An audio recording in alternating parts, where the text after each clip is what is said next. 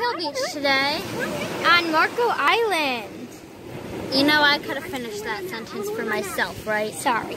Okay, anyways, we're going to try and find sand dollars and shells. I want to find a bunch of conch shells and sand dollars. That's what I'm looking for. I felt water in my eye. Anyways, we're here with Elliot, who's in the water, and Mom. Daddy isn't here. He's running errands. And Grandma and Grandpa are going to be joining us in Florida because it is too cold. So, I have sandy hands, but yay!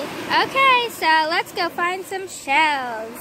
We are back from our mission to find our shells and sand dollars. And I still have sandy hands. Me too!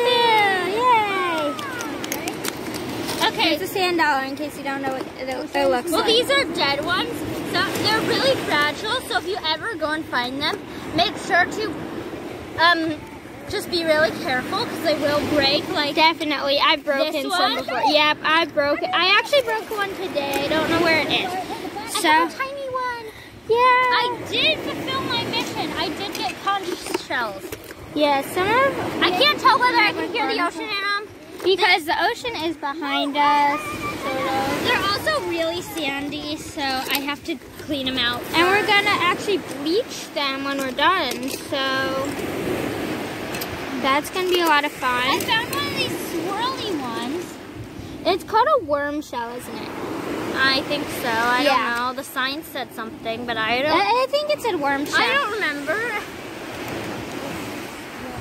So if you want, we're gonna put in like a little pan of our shells and stuff, and then we're gonna go snorkeling. Yay! How we're gonna clean the sand dollars? Yes, we bleach them. We bleach them in hydrogen peroxide and sun.